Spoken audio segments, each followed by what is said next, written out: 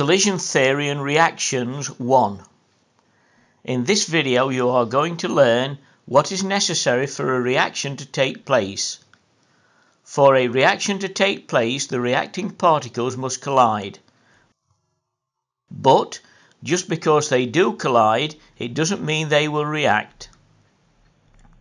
Now consider a reaction between two diatomic molecules AA and BB to give two molecules of AB. This can be represented by the equation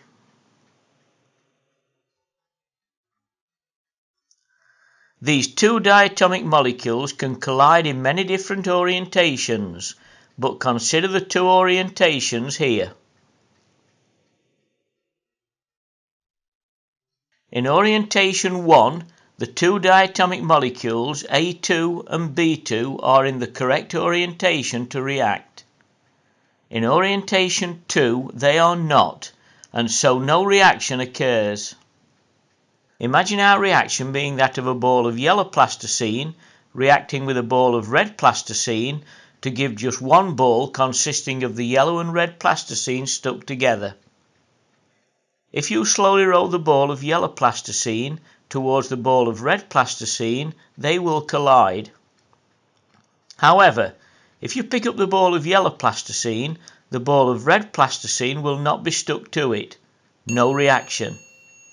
If you throw the ball of yellow plasticine at the ball of red plasticine, again they will collide. But this time, if you pick up the ball of yellow plasticine, the ball of red plasticine will be stuck to it. There has been a reaction.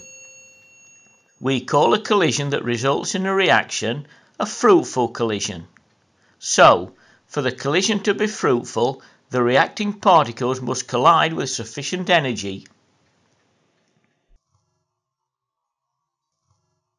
So to recap, for a reaction to occur, particles must collide with sufficient energy and particles must be in the correct orientation.